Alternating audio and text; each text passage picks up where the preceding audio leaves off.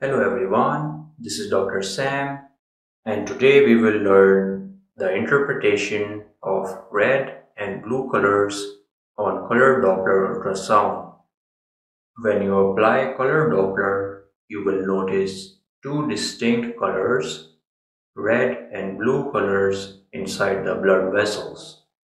The colors are formed based on their relation to the ultrasound probe. By standard orientation, the ultrasound probe is always towards the top of the image, so this top point is taken as the observer.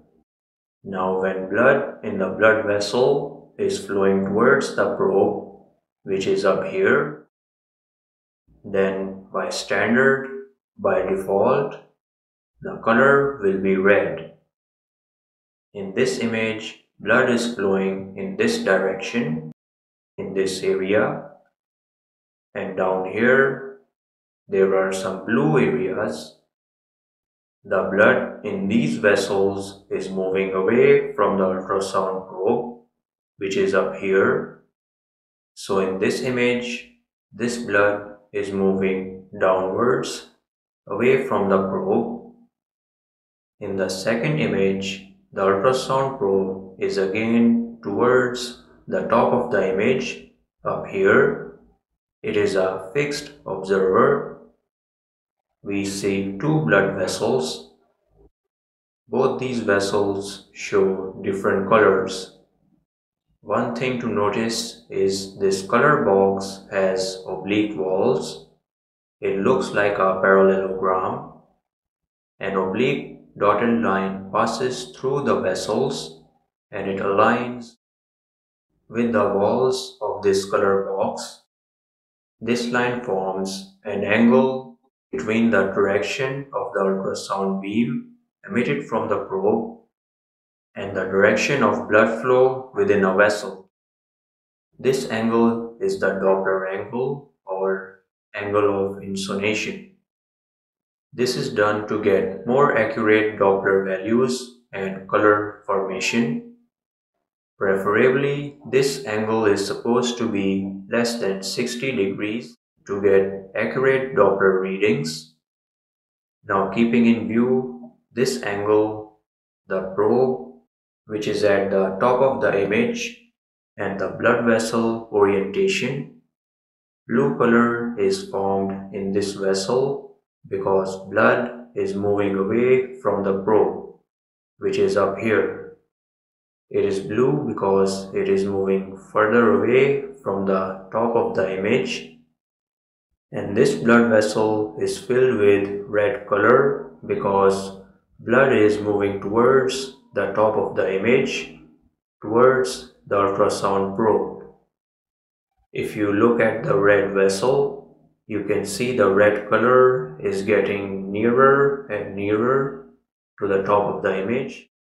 Blood is moving in this direction and towards the probe. Whereas in the blue vessel, if blood is flowing in this direction, it is moving away from the top of the image. That is why it is blue.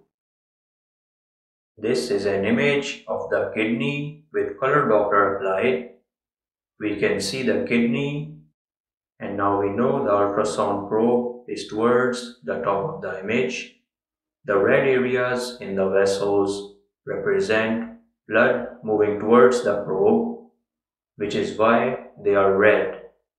So we can determine that this is the direction of the blood in the red vessels. You can see that blood is going into the kidneys through this vessel. So this is the renal artery and its branches.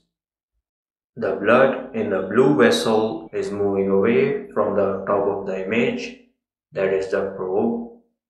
It is moving downwards in the image, away from the kidney as well. So this is the renal vein. This is one of the ways we can distinguish between arteries and veins.